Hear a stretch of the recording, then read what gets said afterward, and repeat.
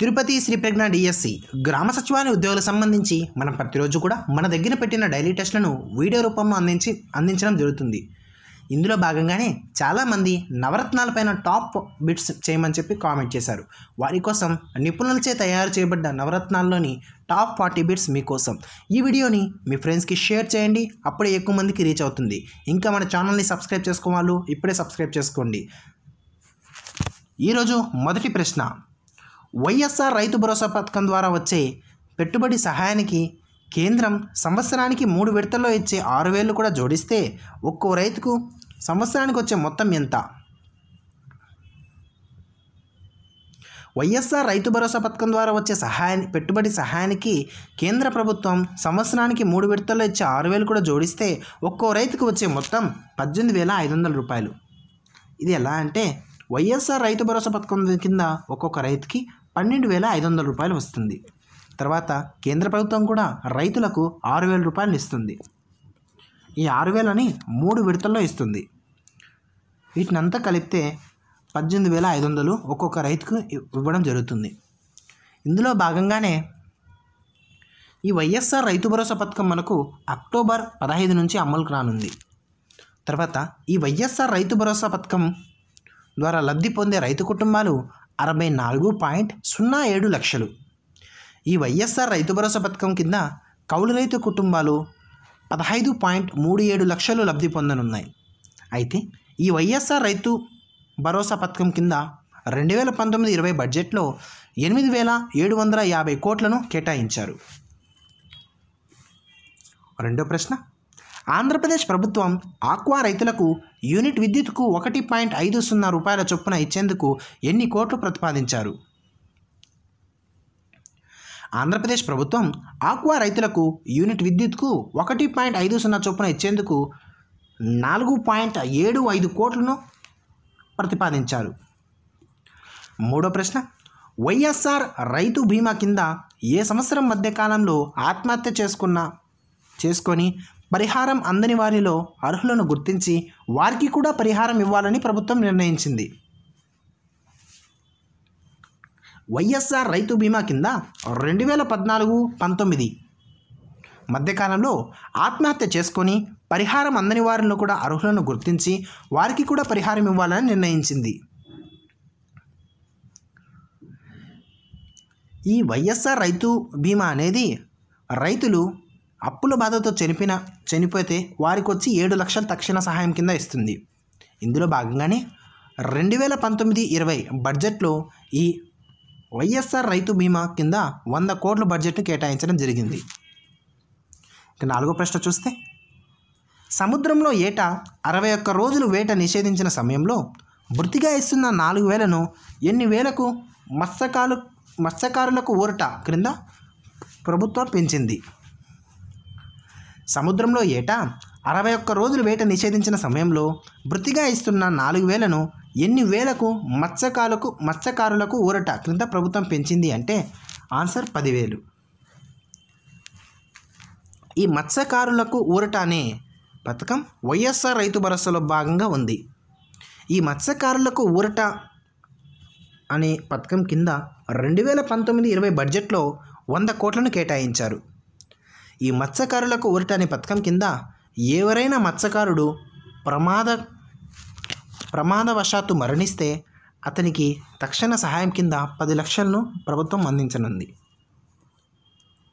ఐదో ప్రశ్న, ధరల స్థిరీకరణ నిధి కింద గత ప్రభుత్వం 2018-19 బడ్జెట్లో 1000 కోట్లు కేటాయించగా ప్రస్తుత ప్రభుత్వం 2019-20 బడ్జెట్లో ఎంత కేటాయించింది?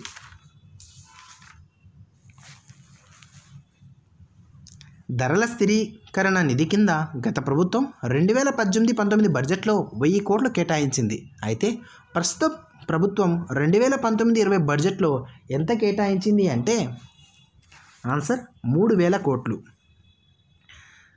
2018-19 కంటే ప్రస్తుత బడ్జెట్లో 3 రెట్లను పెంచింది. ఈ రెట్లు అనేదాన్ని కూడా బాగా గుర్తుపెట్టుకోవాలి. అసలు ధరల స్థిరీకరణ నిధి అంటే ఏమిటంటే, పంటలకు మద్దతు ధరలు లభించని సమయంలో ప్రభుత్వమే రంగంలోకి దిగి కొనుగోలు చేస్తుంది. ఇది కూడా వైఎస్ఆర్ రైతు భరోసా పథకం కింద ఉండే భాగం. తరువాత 6వ ప్రశ్న, ఆంధ్రప్రదేశ్ ప్రభుత్వం రైతు దినోత్సవంగా ఏ తేదీని ప్రకటించింది?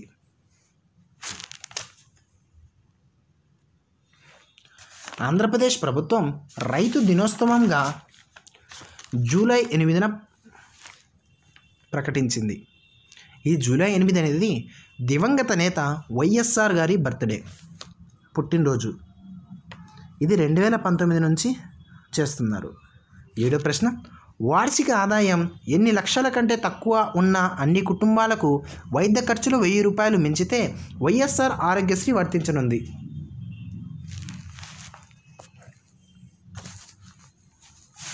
వార్షిక ఆదాయం ఎన్ని లక్షల కంటే తక్కువగా ఉన్న అన్ని కుటుంబాలకు వైద్య ఖర్చులు 1000 రూపాయలకు మించితే వైఎస్ఆర్ ఆరోగ్యశ్రీ వర్తించనుంది. అంటే వార్షిక ఆదాయం 5 లక్షల కంటే తక్కువ ఉండాలి, అప్పుడే వారికి వైఎస్ఆర్ ఆరోగ్యశ్రీ వర్తించనుంది. అది కూడా ఎప్పుడు వర్తించనుందంటే వారి వైద్య ఖర్చులు 1000 రూపాయల కంటే ఎక్కువ ఉండాలి, అప్పుడే వైఎస్ఆర్ ఆరోగ్యశ్రీ అనేది వర్తించనుంది. అయితే దీని పరంగా చూస్తే ప్రతి నెలకు కూడా 40,000 లోపు ఆదాయం ఉన్న మధ్యతరగతి ప్రజలందరూ కూడా ఈ పథకం కిందికి వస్తారు. ఈ పథకం ద్వారా ఎన్ని లక్షలు ఖర్చు అయినా సరే ప్రభుత్వం ఉచిత వైద్యం అందించనుంది. సరిహద్దు జిల్లాల ప్రజల ప్రయోజనం కోసం బెంగళూరు, హైదరాబాద్, చెన్నై వంటి నగరాల్లో పెద్ద ఆసుపత్రులను ప్రభుత్వ జాబితాలోకి ఈ పథకం ద్వారా చేర్చనున్నారు. ఈ పథకానికి 2019-20 బడ్జెట్లో 1,740 కోట్లు కేటాయించారు. ప్రభుత్వ ఆసుపత్రులను ఈ పథకం కింద కార్పొరేట్ స్థాయిలో తీర్చిదిద్దేందుకు 1,500 కోట్లను కేటాయించింది.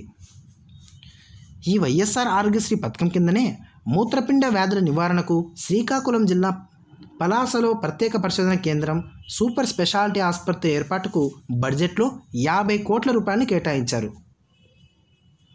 అరకు, పాడేరు ప్రాంతాల్లో డాక్టర్ వైఎస్ఆర్ పేరుతో గిరిజన వైద్య కళాశాల, గుంటూరు జిల్లాలోని పల్నాడులో గురజాల, విజయనగరంలోని వైద్య కళాశాల ఏర్పాట్లకు 68 కోట్ల వంతున కేటాయించారు. ఈ వైఎస్ఆర్ ఆరోగ్యశ్రీ కిందనే బడ్జెట్ను వచ్చి మనకు 1,740 కోట్ల రూపాయలు కేటాయించింటే ఇందులో భాగంగానే 108 అంబులెన్స్ను 432 కొనుగోలు చేశారు. తర్వాత 104 వాహనాలను 676 కొనుగోలు చేసేందుకు బడ్జెట్లో నిధులు కేటాయించారు. ఇప్పుడు ఈ వైఎస్ఆర్ ఆరోగ్యశ్రీ అనేది జూన్ 3న ఎన్టీఆర్ వైద్య సేవ ట్రస్ట్ పేరును డాక్టర్ వైఎస్ఆర్ ఆరోగ్యశ్రీ పథకంగా మార్చింది. 8వ ప్రశ్న, ఆంధ్రప్రదేశ్ ప్రభుత్వం ఏ తేదీన ఎన్టీఆర్ వైద్య సేవ ట్రస్ట్ పేరును వైఎస్ఆర్ ఆరోగ్యశ్రీ పథకంగా మార్చింది? జూన్ 3. ఆంధ్రప్రదేశ్ ప్రభుత్వం జూన్ 3న ఎన్టీఆర్ వైద్య సేవ ట్రస్ట్ పేరును వైఎస్ఆర్ ఆరోగ్యశ్రీ పేరుగా మార్చింది. ఈ వైఎస్ఆర్ ఆరోగ్యశ్రీ గురించి ఇప్పుడే చెప్పుకున్నాం. రాష్ట్ర ప్రభుత్వం నవరత్నాల్లో భాగంగా ఉన్న ఈ వైఎస్ఆర్ ఆరోగ్యశ్రీ పథకంలో 1000 రూపాయల ఖర్చు దాటితే ఈ వైఎస్ఆర్ ఆరోగ్యశ్రీ అనేది వర్తింపజేస్తుంది. ఇందులో భాగంగానే ఎవరైనా కిడ్నీ వ్యాధులున్నా, తలసీమియా లేదా ఇతర దీర్ఘకాలిక వ్యాధులున్న వారికి నెలకు 10,000 రూపాయల పింఛను వస్తుంది. ఇందుకు గాను 1,500 కోట్ల రూపాయలను కేటాయింపు బడ్జెట్లో చేశారు.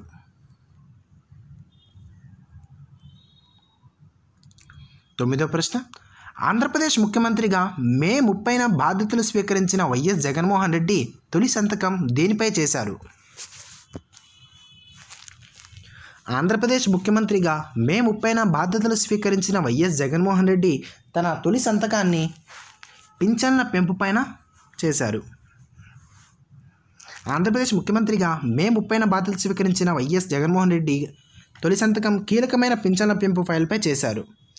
వైఎస్ఆర్ భరోసా పేరుతో నడుస్తున్న పథకాన్ని వైఎస్ఆర్ పింఛను కానుక పథకంగా పేరు మార్చి జూన్ 1 నుంచి 2,250 రూపాయలు ఇవ్వనున్నట్లు ముఖ్యమంత్రి జగన్ గారు ప్రకటించారు. ఏడాదికి 250 రూపాయల చొప్పున ఇలా 3,000 వరకు పెంచుకుంటూ వెళ్తామని వెల్లడించారు. ఈ వైఎస్ఆర్ పింఛను పథకంలో భాగంగానే ప్రస్తుతం ప్రభుత్వం వృద్ధులు, వితంతులు, ఒంటరి మహిళలు, చేనేతలు, కళ్ళు గీత కార్మికులు, మత్స్యకారులు, చర్మకారులు, ఎయిడ్స్ బాధితులకు 2250 రూపాయలు పింఛన్ అనేది అందిస్తుంది. ఈ వైఎస్ఆర్ పింఛన్ పథకంలోని భాగంగానే అర్హత వయసును 65 నుంచి 60 ఏళ్లకు తగ్గించడంతో కొత్తగా పెరిగే లబ్ధిదారులు కూడా పింఛన్లు మంజూరు చేసేకి కొత్తగా 11.20 లక్షల మంది అదనంగా పెన్షన్కు అర్హత సాధిస్తారని సర్కారు గుర్తించింది.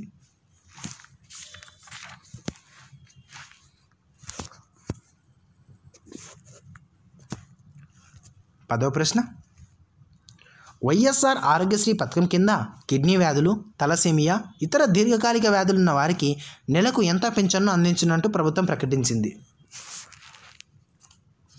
మనం ఇప్పుడే చెప్పుకున్నాం, ఏదైనా సరే దీర్ఘకాలిక వ్యాధులు ఉన్నట్టయితే అంటే కిడ్నీ వ్యాధులు, తలసేమియా, ఇతర దీర్ఘకాలిక వ్యాధులు ఉన్న వారికి 10,000 రూపాయలు పింఛన్ అనేది వస్తుంది. 11వ ప్రశ్న, 1 నుండి 10 తరగతులు మరియు ఇంటర్ చదివే దారిద్ర్య రేఖకు దిగువ ఉన్న కుటుంబాలు అదనంగా తెల్ల రేషన్ కార్డులు కలిగిన విద్యార్థుల తల్లులకు ఆర్థిక భరోసా కింద వీరి ఖాతాలో ప్రతి సంవత్సరం 15,000 జమ చేయబడును. అయితే ఇది ఎప్పటి నుంచి అమలు వస్తుంది?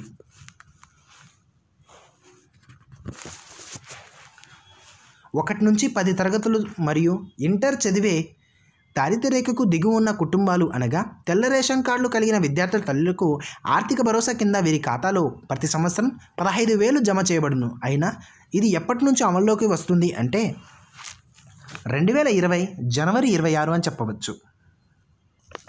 ఈ పథకం పేరే జగనన్న అమ్మఒడి పథకం.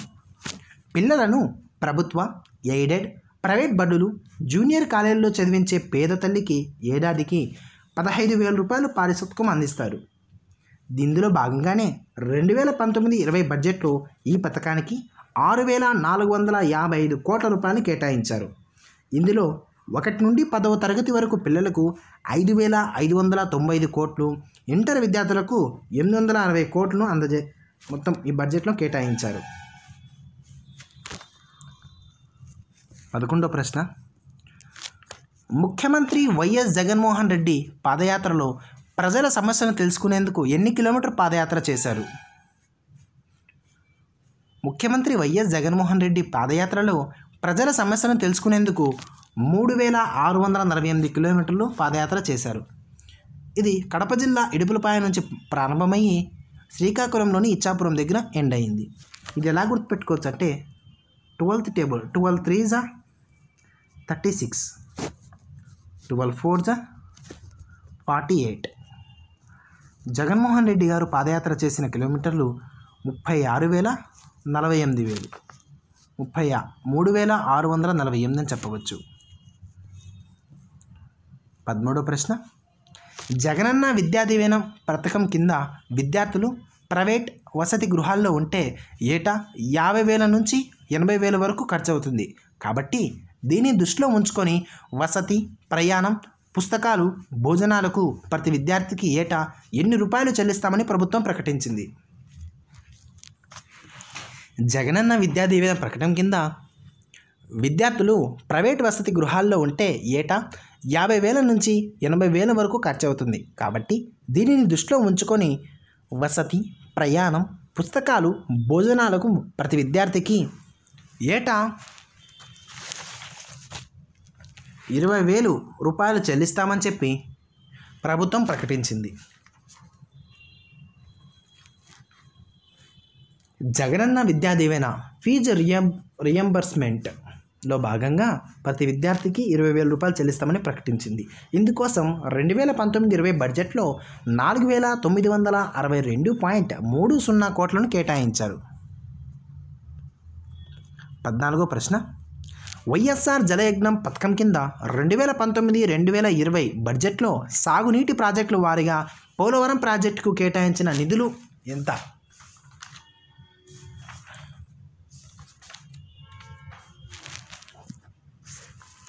వైఎస్ఆర్ జలయజ్ఞం పథకం కింద 2019-20 బడ్జెట్లో సాగునీటి ప్రాజెక్టుల వారీగా పోలవరం ప్రాజెక్టుకు కేటాయించిన మొత్తం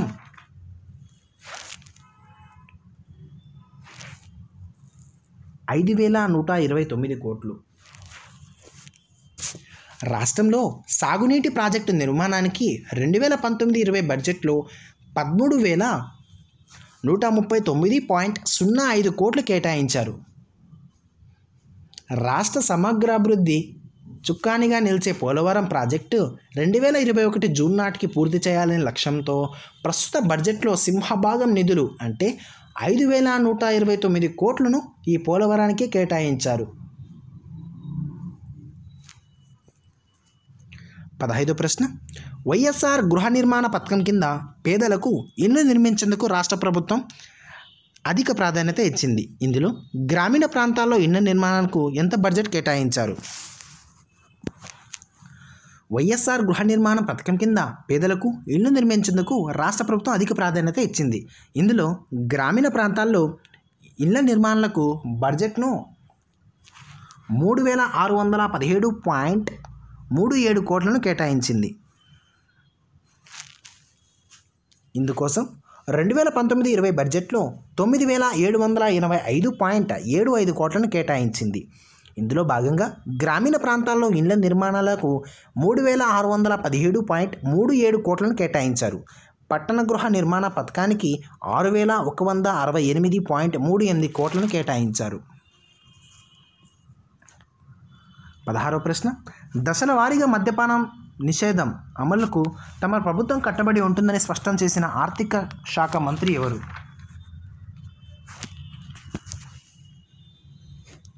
దశల వారీగా మద్యపాన నిషేధం అమలుకు తమ ప్రభుత్వం కట్టుబడి ఉంటుందని స్పష్టం చేసిన ఆర్థిక శాఖ మంత్రి బుగ్గన రాజేంద్రనాథ్. మద్యాన్ని 5 స్టార్ హోటళ్లకే పరిమితం చేస్తూ 3 దశల్లో మద్యపాన నిషేధం ఈ పథకం ద్వారా చేస్తారు. ఈ ఏడాది అక్టోబర్ నుంచి అమలు అయ్యే మద్యం నూతన విధానాల్లో భాగంగా ప్రభుత్వ యాజమాన్య దుకాణాలను నిర్వహించినట్లు బడ్జెట్లో స్పష్టం చేశారు. ఇందుకోసం త్వరలో మద్యపాన నియంత్రణ కమిటీలను ఏర్పాటు చేయనున్నారు. 17వ ప్రశ్న, వైఎస్ఆర్ చేయూత పథకం కింద ఎన్ని సంవత్సరాలు దాటిన ప్రతి బీసీ, ఎస్సీ, ఎస్టీ, మైనార్టీ మహిళలకు దశల వారీగా ఉచితంగా 75,000 సహాయం చేయనున్నట్లు ప్రభుత్వం ప్రకటించింది.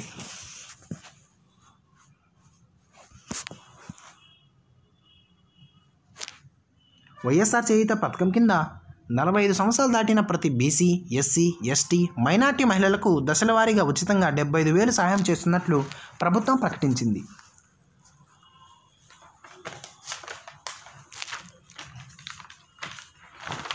18వ ప్రశ్న,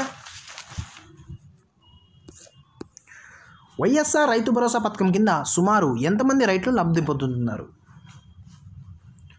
వైఎస్ఆర్ రైతు భరోసా పథకం కింద సుమారుగా 64.07 లక్షలు మంది రైతులు లబ్ధి పొందుతున్నారు.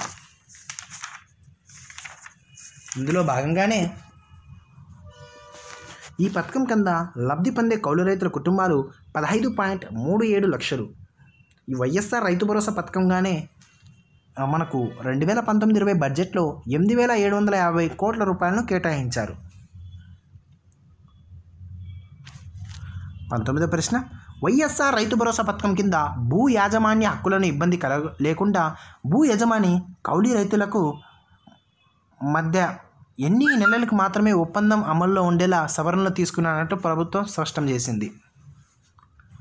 వైఎస్ఆర్ రైతు భరోసా కింద భూ యాజమాన్య హక్కులకు ఇబ్బంది లేకుండా భూ యజమాని కౌలు రైతులకు మధ్య ఎన్ని నెలలకు మాత్రమే ఒప్పందం అమల్లో ఉండేలా సవరణలు తీసుకున్నట్లు ప్రభుత్వం ప్రకటించింది. అంటే 11 నెలలు అని అర్థం. ఆన్సర్ 11 నెలల్లో వీరి మధ్య కౌలు రైతులకు మరియు భూ యజమాని మధ్య ఒప్పందం 11 నెలలు మాత్రమే అమల్లో ఉండేలా సవరణలు తీసుకున్నట్టు ప్రభుత్వం స్పష్టం చేసింది. 20వ ప్రశ్న, గ్రామాల్లో రైతులు వ్యవసాయ బోర్లు వైఎస్ఆర్ రైతు భరోసా పథకం ద్వారా గ్రామీణాభివృద్ధి శాఖ నుంచి ఆర్థిక సాయం చేయడానికి బడ్జెట్లో ఎన్ని కోట్లను కేటాయించారు?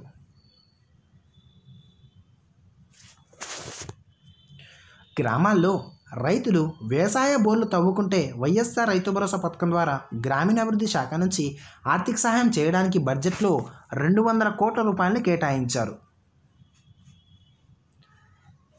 ఇందులో భాగంగానే ఈ ఏడాది 50,000 పంపు సెట్లు ఏర్పాటు చేయాలని లక్ష్యంగా పెట్టుకున్నారు.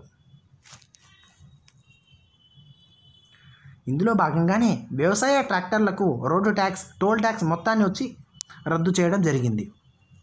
21వ ప్రశ్న, అప్పు బాధతో రైతు ఆత్మహత్య చేసుకుంటే వారి కుటుంబాన్ని ఆదుకునేందుకు ప్రభుత్వం ఎన్ని లక్షల రూపాయలు వైఎస్ఆర్ రైతు బీమా ద్వారా అందిస్తుంది? అప్పు బాధతో రైతు ఆత్మహత్య చేసుకుంటే వారి కుటుంబాన్ని ఆదుకునేందుకు ప్రభుత్వం 7 లక్షల రూపాయలు పరిహారం అందిస్తుంది. ఈ మొత్తాన్ని అప్పుల వారు తీసుకునే విధంగా లేకుండా చట్టం తెచ్చే దిశగా చర్యలు తీసుకుంటుంది. 2014-19 మధ్యకాలంలో ఆత్మహత్య చేసుకొని పరిహారం అందని వారిలో కూడా అర్హులను గుర్తించి వారికి కూడా పరిహారం ఇవ్వనుంది. ఇందుకోసం 2019-20 బడ్జెట్లో 100 కోట్లను కేటాయించారు. 22వ ప్రశ్న, వడ్డీ లేని రుణాల కింద రైతులు బ్యాంకుల నుండి 1 లక్ష లోపు పంట రుణం తీసుకొని గడువులోగా చెల్లిస్తే అందుకయ్యే వడ్డీని బ్యాంకుకు ఎవరు చెల్లిస్తారు?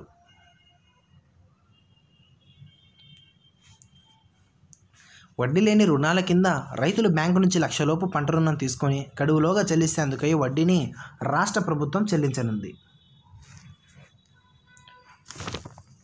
23వ ప్రశ్న, వైఎస్ఆర్ పింఛను కానుక పథకం ద్వారా మన రాష్ట్ర ప్రభుత్వం ఎన్ని రకాల పింఛన్ను అందించనుంది?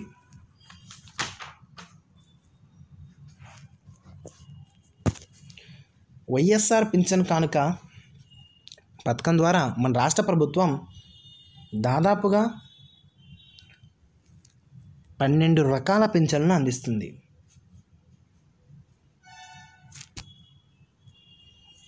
24వ ప్రశ్న, ఎన్టీఆర్ భరోసా పేరుతో నడుస్తున్న పథకాన్ని వైఎస్ఆర్ పింఛన్ కానుక పథకంగా పేరు మార్చి జూన్ 1 నుంచి ఎన్ని రూపాయలు ఇవ్వనున్నట్లు ముఖ్యమంత్రి జగన్ ప్రకటించారు?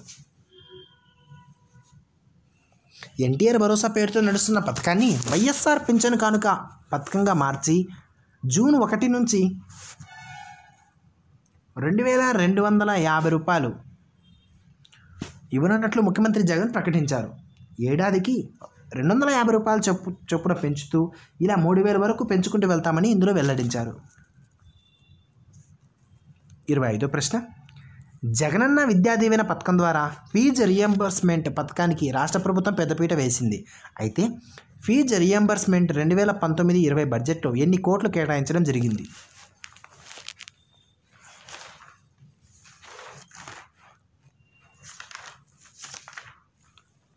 జగనన్న విద్యా దీవెన పథకం ద్వారా ఫీజు రియంబర్స్మెంట్ పథకానికి రాష్ట్ర ప్రభుత్వం పెద్దపీట వేసింది. అయితే ఈ ఫీజు రియంబర్స్మెంట్కు 2019-20 బడ్జెట్లో దాదాపుగా 4,962.30 కోట్లను కేటాయించింది. ఇందులో భాగంగానే వసతి, ప్రయాణం, పుస్తకాలు, భోజనాలకు ప్రతి విద్యార్థికి ఏటా 20,000 రూపాయలు చెల్లిస్తామని ప్రభుత్వం ప్రకటించింది. 26వ ప్రశ్న, రాష్ట్ర సమగ్రాభివృద్ధికి తోడ్పడే పోలవరం ప్రాజెక్టును ఏ తేదీ నాటికి పూర్తి చేయాలనే లక్ష్యంతో ప్రస్తుత బడ్జెట్లో 5,129 కోట్ల రూపాయలు ప్రభుత్వం వైఎస్ఆర్ జలయజ్ఞ పథకం ద్వారా కేటాయించింది.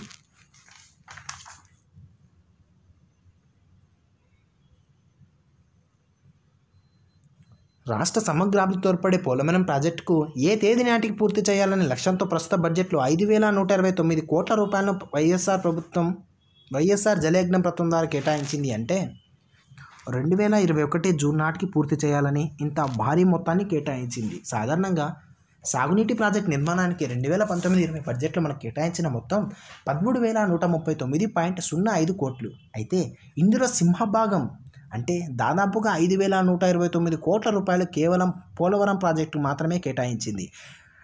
ఇందుకోసమే 2021 జూన్లోగా ఇది పూర్తి చేయాలని చెప్పి లక్ష్యంగా పెట్టుకుంది. 27వ ప్రశ్న, హిజ్రాలు, డప్పు కళాకారులు, దివ్యాంగులకు వైఎస్ఆర్ పింఛన్ పథకం ద్వారా అందిస్తున్న సహాయం ఎంత? హిజ్రాలు, డప్పు కళాకారులు, దివ్యాంగులకు వైఎస్ఆర్ పింఛన్ పథకం ద్వారా అందిస్తున్న సహాయం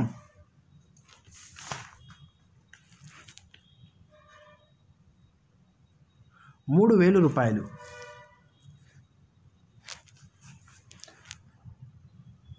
ఆంధ్రప్రదేశ్ ముఖ్యమంత్రిగా మే 30న బాధ్యత స్వీకరించిన వైఎస్ జగన్మోహన్ రెడ్డి గారి తొలి సంతకం కీలకమైన పింఛన్ల పంపుపైలపై సైన్ చేశారు. ఇందులో భాగంగానే వైఎస్ఆర్ పింఛను కానుక జూన్ 1 నుంచి 2250 రూపాయలు ఇవ్వనున్నట్లు ముఖ్యమంత్రి జగన్ గారు ప్రకటించారు. అయితే ప్రస్తుతం వృద్ధులు, వితంతువులు, ఒంటరి మహిళలు, చేనేత, కల్లుగీత కార్మికులు, మత్స్యకారులు, చర్మకారులు, ఎయిడ్స్ బాధితులకు 2250 రూపాయలు అందిస్తున్నారు ప్రతి నెల. అయితే హిజ్రాలు, డబ్బు కళాకారులు, దివ్యాంగులకైతే 3000 రూపాయలు అందిస్తున్నారు. ఇది ఇలా ఉండగా డయాలసిస్ రోగులకు 10,000 రూపాయల చొప్పున ప్రతి నెలకి సహాయం అందిస్తున్నారు. ఇది ఇలా ఉండగా అర్హత వయసు 65 సంవత్సరాల నుంచి 60 సంవత్సరాలు తగ్గించారు. ఇలా తగ్గడం వల్ల లబ్ధిదారులు 11.20 లక్షల మందికి అదనంగా పెరిగారు.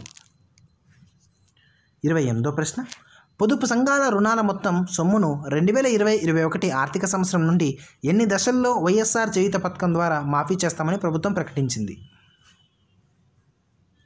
పొదుపు సంఘాల రుణాల మొత్తం సొమ్మును 2020-21 ఆర్థిక సంవత్సరం నుండి 4 దశల వైఎస్ఆర్ చేయూత పథకం కింద మాఫీ చేస్తామని చెప్పి ప్రభుత్వం ప్రకటించింది. దివంగత మహానేత వైఎస్ రాజశేఖర రెడ్డి గారు ఏ తేదీన జలయజ్ఞం కార్యక్రమానికి శ్రీకారం చుట్టారు?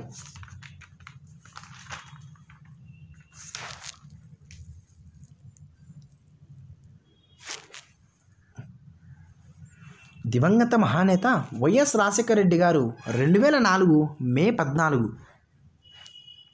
జలయజ్ఞం కార్యక్రమానికి శ్రీకారం చుట్టారు.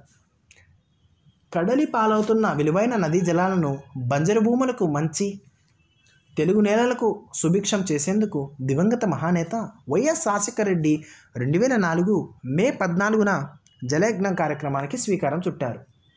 ఈ మహాయజ్ఞాన్ని నిర్విఘ్నంగా పూర్తి చేసేందుకు మహానేత తనయుడు ముఖ్యమంత్రి జగన్మోహన్ రెడ్డి గారు నవరం బిగించారు. 30వ ప్రశ్న, వికలాంగుల వైకల్యత శాతంను ఎంత శాతం నుంచి ఎంత శాతానికి తగ్గించి పూర్తి స్థాయి పింఛను అందించనున్నారు?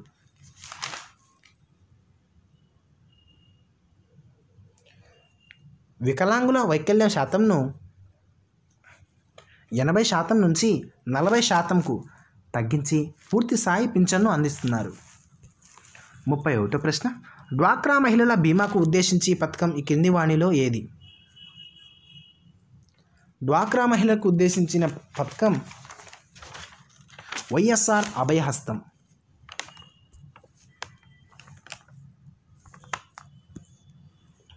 32వ ప్రశ్న, కేంద్ర ప్రభుత్వం 2022 నాటికి రైతు యొక్క తన ఆదాయాన్ని రెట్టింపు చేయాలనే లక్ష్యంతో భాగంగా 5 ఎకరాల లోపు గల ప్రతి రైతుకు ఎన్ని రూపాయలు పెట్టుబడి సహాయంగా అందిస్తుంది?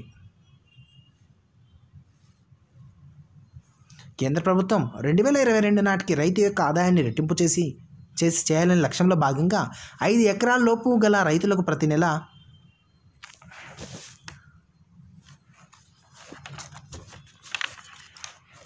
6,000 రూపాయలను పెట్టుబడి సహాయంగా అందిస్తుంది. ఈ 6,000 రూపాయలు కూడా 3 దశల్లో అందించడం జరుగుతుంది. 33వ ప్రశ్న,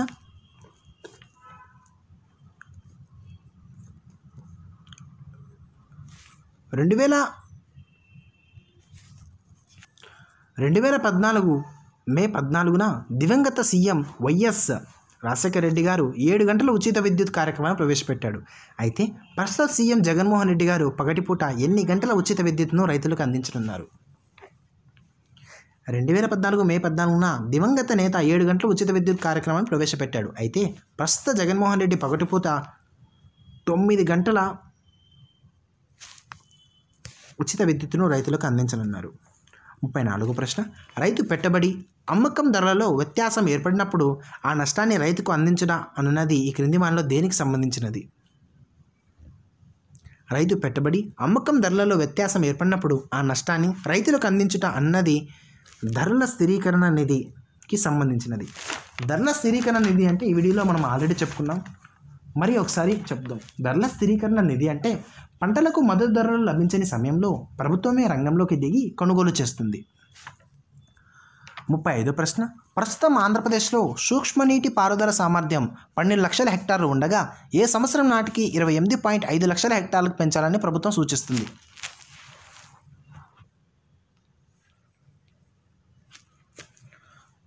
ప్రస్తుతం ఆంధ్రప్రదేశ్లో సూక్ష్మ నీటి పారుదల సామర్థ్యం 12 లక్షల హెక్టార్లు ఉండగా 2022 సంవత్సరం నాటికి 28.5 లక్షల హెక్టార్లకు పెంచాలని ప్రభుత్వం సూచిస్తుంది. 26వ ప్రశ్న, జగనన్న అమ్మఒడి పథకం కింద పిల్లలకు ప్రభుత్వ ఎయిడెడ్, ప్రైవేట్ బడులు, జూనియర్ కాలేజీలలో చదివే పేద తల్లులకి ఏడాదికి ఎన్ని రూపాయలు ప్రోత్సాహంగా ఇవ్వనుంది? 15,000 రూపాయలు. 37వ ప్రశ్న, ఆంధ్రప్రదేశ్ ప్రభుత్వం కొత్తగా ఏర్పాటు చేయబోయే పాడి సహకార సంఘాలు రైతుల నుంచి పాలను నేరుగా కొనుగోలు చేసి వారికి లీటరుకు ఎన్ని రూపాయలు అదనంగా ఇవ్వనున్నారు? ఆంధ్రప్రదేశ్ ప్రభుత్వం కొత్తగా ఏర్పాటు చేయబడే పాడి సహకార సంఘాలు రైతుల నుంచి పాలను నేరుగా కొనుగోలు చేసి వారికి లీటరుకు 4 రూపాయలను అదనంగా ఇవ్వనున్నారు. 38వ ప్రశ్న, 18 నుంచి 60 సంవత్సరాల లోపల సహజ మరణం అయితే 1,00,000 రూపాయలు, అకాల మరణం మరియు ప్రమాదవశాత్తు చనిపోతే వారికి వైఎస్ఆర్ బీమా ద్వారా ఎన్ని లక్షల రూపాయలు అందిస్తుంది? 18 నుండి 60 సంవత్సరాల లోపల అయితే సహజ మరణం పొందితే 1,00,000 రూపాయలు సహాయ నిధిగా అందిస్తుంది. అయితే అకాల మరణం మరియు ప్రమాదవశాత్తు చనిపోతే వారికి వైఎస్ఆర్ బీమా ద్వారా 5 లక్షల రూపాయలు ప్రభుత్వం అందించనుంది. అప్పుల బాధతో రైతు చనిపోతే 7 లక్షల రూపాయలు అనేది వస్తుంది. ఇది మీరు గుర్తుపెట్టుకోవాలి. 39వ ప్రశ్న, 2019-20 ఆంధ్రప్రదేశ్ బడ్జెట్లో గ్రామీణ ప్రాంతాల్లో స్వయం సహాయక బృందాల కోసం వైఎస్ఆర్ 0 వడ్డీకే రుణ మంజూరీ కొరకు కేటాయించిన మొత్తం ఎంత?